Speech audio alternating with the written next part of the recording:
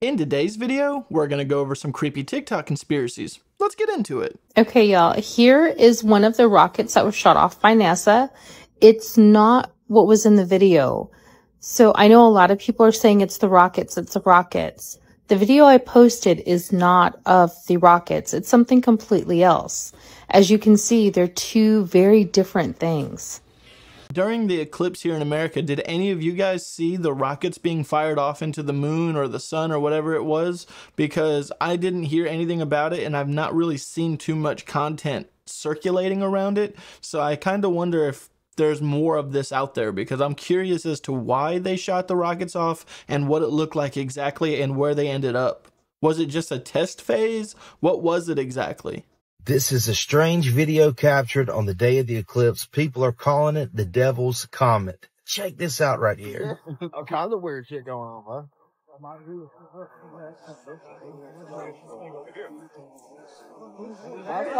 talking about yeah, you saw that shit now. I tried to tell you. Yeah, that's what I'm talking about. That fucking thing going through the atmosphere. That might be the Devil's Comet. They got something on the Devil's Comet.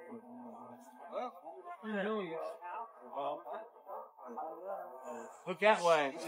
Look out. See that over there? So the strange thing to me, I'm going to slow it down a little bit here. But if you look, you can see some type of flare.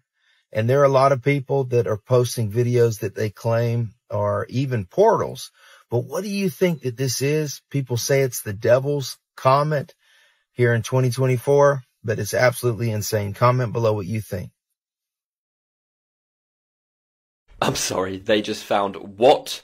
Under the ice? I swear to God, if this is about Antarctica again... Actually, it's not. It's worse. Literally, over the last year or so, they've been finding some pretty crazy things under the ice, as I'm sure you're aware. Hundreds of new species of weird fish, some strange golden orb, which, they still don't know what it is, and now this. So scientists have revived a zombie virus, yep, a 48,000-year-old virus which was buried in the ice, and they've just brought it back. Who had that idea then? What a brilliant idea, mate. So samples of this were collected in the permafrost in Siberia, reviving 13 new pathogens, including this one which was frozen under a lake more than 48,000 years ago. Just wait for this. They found that the viruses remain infectious, despite being millions of years old. What? Nah. I'm sorry. This thing has been buried under the ice for hundreds of years and is now back and is still infectious. Honestly, I don't know what's going to happen, seriously. Why am I only seeing this now? But anyway, they're going to keep looking into it, so hit that follow button and I'll keep you updated. And that's just how the zombie apocalypse starts. We should definitely probably not be reviving old viruses just to see if they work. That's kind of crazy to me, and it makes me wonder, if something happens, if someone is not careful in the lab where they're testing this virus, it could easily spread and we have no way to cure it because it's a 40-some-thousand-year-old virus. That's pretty crazy. What do you guys think about this? I think that this needs to stay locked away in the ice.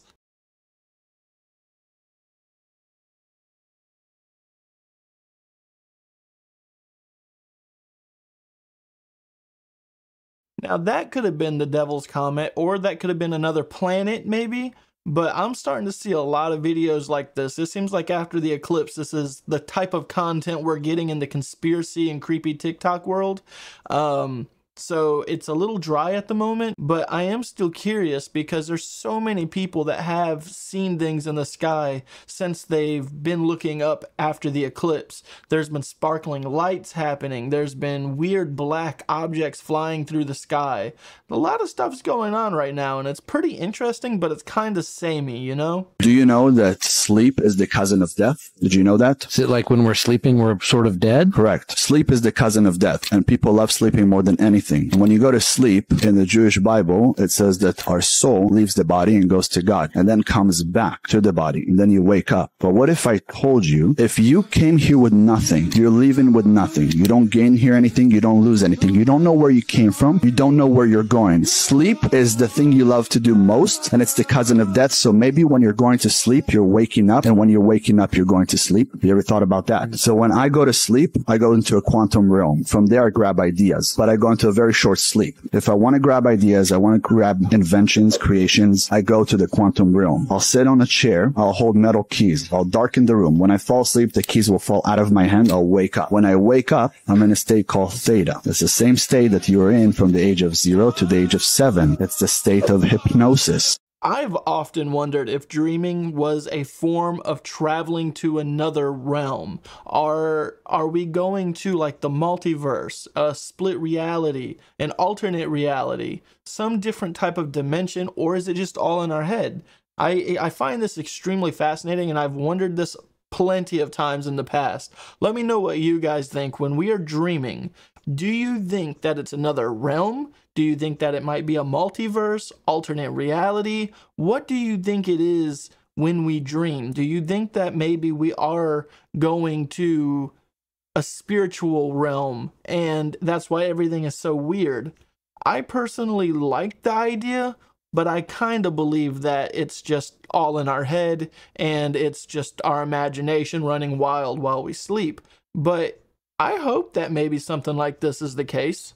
Speaking of Spider-Man 1, this is so funny because I wanted to talk about this today. You know that scene from Spider-Man 1 where Peter Parker's walking through the cafeteria, trips, and MJ stuff flies in the air, all that food? Yeah. That was not special effects. That was 100% real. He had tape or glue for the tray, but all the food was 100% real. Wow. It was like, guess how many takes? Wasn't it like 60 takes or something? 60? 47. 47? I think it's triple digits. I think it's up over 100. Okay. So, I gotta get it. Yeah, you gotta say over 100. I'll say 114. 114? I'll go low. I'll go 9. 156 takes.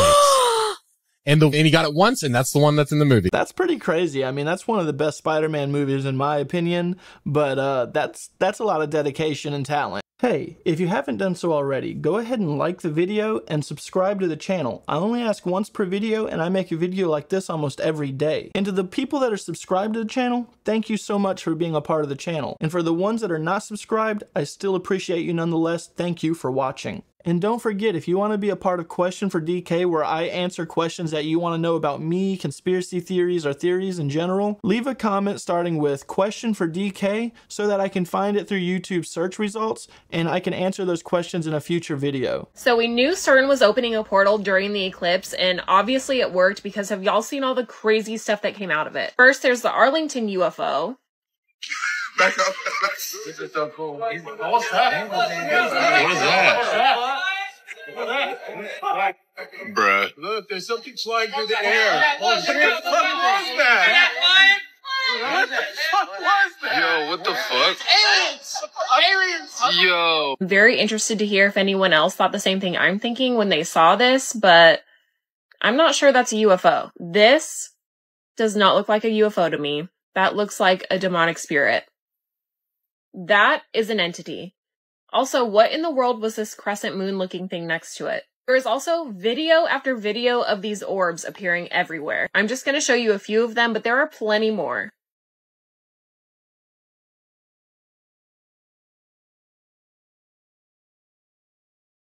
That's a UFO. Maybe we'll check in on Witt's mother, Sharon Johnson. Maybe we'll check in on Witt's mother, Sharon Johnson. All right.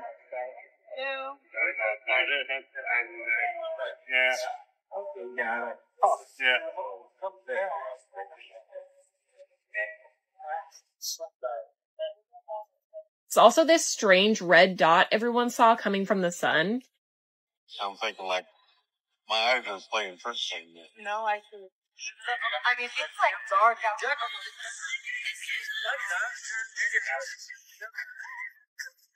They're trying to say that it's a prominence, which is a plasma trapped in a magnetic field loop. Others are saying they think it's the planet Nibiru. So let me know what y'all think it is, or if you had any strange experiences or saw any orbs during the eclipse.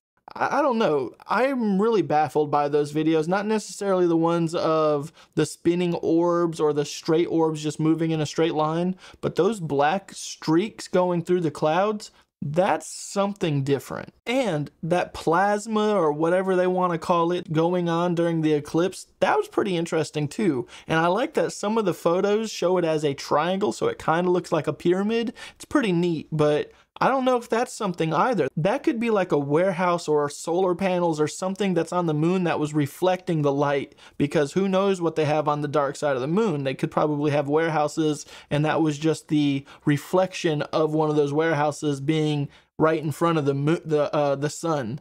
That's a pretty interesting theory also. Let me know what you guys think about all this.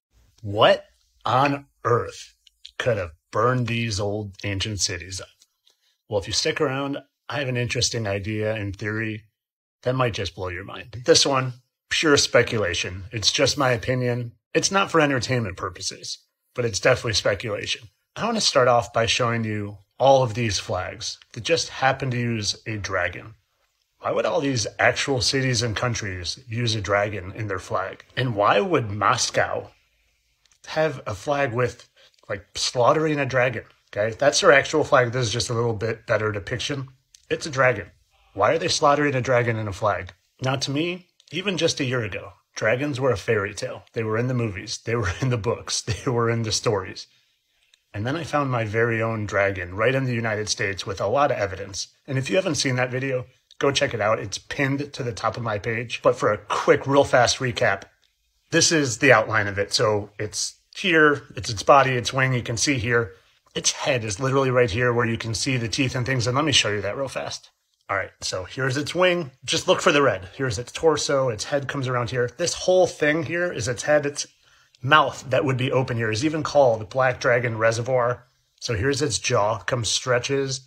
You can literally see where the teeth would have been. It's petrified now, obviously.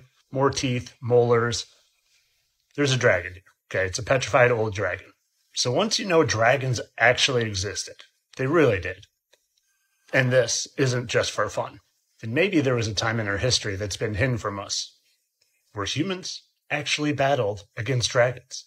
And scenes depicted like this in movies aren't really as far-fetched as we thought. And if you can wrap your head around the fact that dragons actually existed, which in my opinion, they fully did, then taking that step to think that they could maybe breathe fire isn't that crazy when you watch this. This is literally just two ingredients being mixed together with a little bit of water added, and it combusts into fire. It's just glycerin and potassium. They literally mix and they turn to fire. And there's an animal that does this. The bombardier beetle literally does this. As a self-defense, it mixes two different liquids together that when shot out becomes a hot, burning hot acid. Now, is it really that far-fetched to believe that maybe a much more advanced killing machine could have two liquids that when come together just happen to combust to create fire, like the glycerin and potassium? Is it that far-fetched to think that that killing machine could have been lighting cities on fire in our not too distant past? And maybe, like a lot of the lies in our world, it's been covered up to hide the fact that it legitimizes the Bible, because the Bible talks about dragons all the time. And they want you just thinking that all of this is just random acts of putting dragons into actual cities and countries' flags. Now, I don't want to lose you by showing you this one. And again, this is just speculation, but this was a video supposedly taken in Japan not too long ago. I don't know about you, but it looks pretty real to me. I'm not saying, I'm just showing. So like I said, I'm just speculating on this one. But to me, makes a little bit of sense. You decide. And as always, I'm just here for entertainment purposes.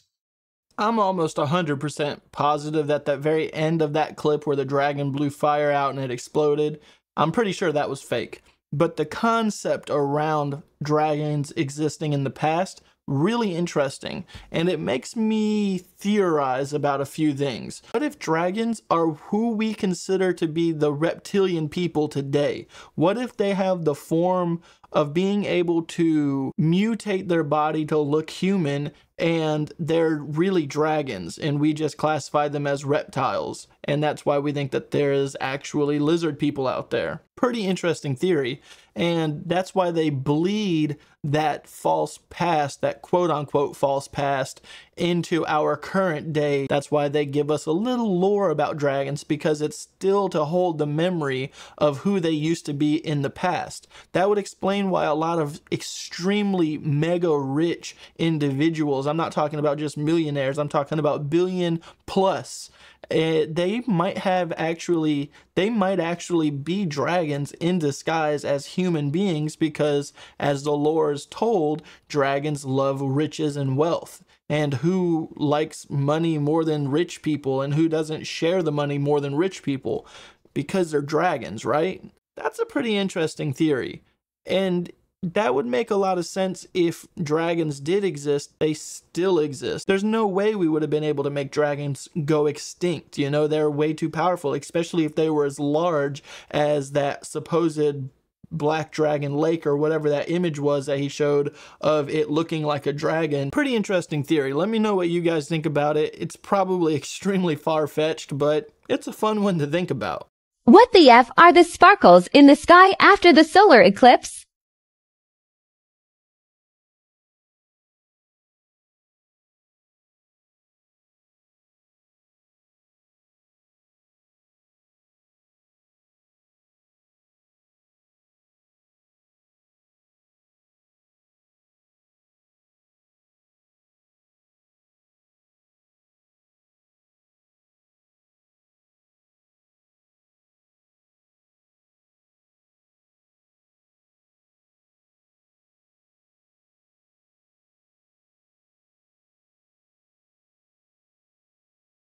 I have a couple of theories to run off of this. Maybe it's just an optical illusion and those aren't as far out into the sky as they look. They could potentially be lightning bugs. Once the eclipse happened, it got dark and they thought it was their time, so they started just floating around, flashing their butts. That kind of makes me think that's what it is, but some of those look like they were way up near the clouds. But again, that could have just been an illusion of distance. Let me know what you guys think about that theory. This is freaking me out. I found one of my old journals in the attic from when I was a kid, and there are pages and pages of entries talking about someone that I don't even know existed. Like this entry from 2009 talks about Abby. I don't know an Abby. So she took me to the playground today. She told me not to tell anyone. Since she moved into the attic, she said I should keep her a secret. I want to tell someone, but I think they wouldn't believe me. Tomorrow, Abby says she wants to take me somewhere special. I'm afraid of what it is. Abby is starting to get mean. She tells me bad things will happen if I don't go tomorrow. I want to tell Dad, but I don't want bad things to happen to him. I hope things go all right. The entries go on and on about her being in the attic, so we're gonna go find Abby. Abby, girl, you in here? Wait, what? Oh, what the heck is that? What is this? Nobody collects dolls in this family. I don't know if this individual is trolling or not, but I hope that they are, because they could be suppressing some really traumatic memories that they might need to get fixed and go to a therapist and try to unlock those memories, because there could have been some really bad things that happened to this individual. I have a fun little history story. This was during World War II. Right? Mm-hmm. If you remember when we talked about the Blitzkrieg, they would give the Nazi soldiers basically meth. Very efficient. It was a ski patrol. They realized that they were getting surrounded by the Soviets. So like, we got to get out of here. And so they're going. And the one guy who was like one of the leaders, he hadn't slept for 3 days because he's been on guard. And he realized he had the entire troops thing of meth. Oh no. And it all dumped out into his hand. And he's just like, whatever. Boom. No. Took all 30 of them. Whoa. And he's like, just flew past all of them, just like going. Yeah. The guys are like basically like, hey, slow down. Like you're going too fast. He ended up going the wrong way. Oh no. Totally lost the group. But he like went back to where like the Soviets were. And then all of a sudden he was like under a ton of gunfire. He ran over a landmine, got severely injured, but he's like, I don't really feel it. And so he kept going. He basically eventually made it back to the camp 3 weeks later. alive. He didn't sleep for 3 weeks. 3 weeks of not eating. He weighed 94 pounds. And they said that his heart rate was still 200 beats a minute. Dude. How was he alive? Oh, and it was over 300 miles that he skied. 300 miles, not sleep. He's resting, but his body's still moving. The world record for no sleep under regular circumstances is experiment 11 days straight. So apparently, one of the explanations for dark matter is that there's sort of an anti-universe mirroring our own that runs backwards in time. Hold on for a second. One thing that we know about the universe is that there are fundamental symmetries in nature. From snowflakes to spider webs, butterflies, you get it. We also know that in physics, things like time, charges, and parity also rely on symmetry. So what if this applied to the universe as well? And to preserve its symmetry, there would have to be a mirror image of the universe running backwards to our own. Think about it like this. The Big Bang is at the center, and you have our universe going one way, and the mirror universe going the other. Now, of course, we could never access it, but we could test it, because a mirror universe could explain dark matter, which is this invisible gravitational force that's pulling on our universe. It could explain why all of the subatomic ghost particles that we've discovered only spin in the same leftward direction. Because in the mirror universe, they would have to spin to the right, which means that as time in our universe moves forward, time in the other universe moves backwards. That's a pretty interesting concept.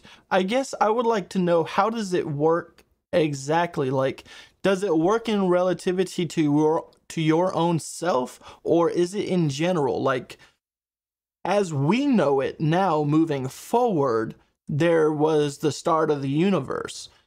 But to this alternate universe or anti-universe, it already existed at its final moments and now is reversing back through time to its creation.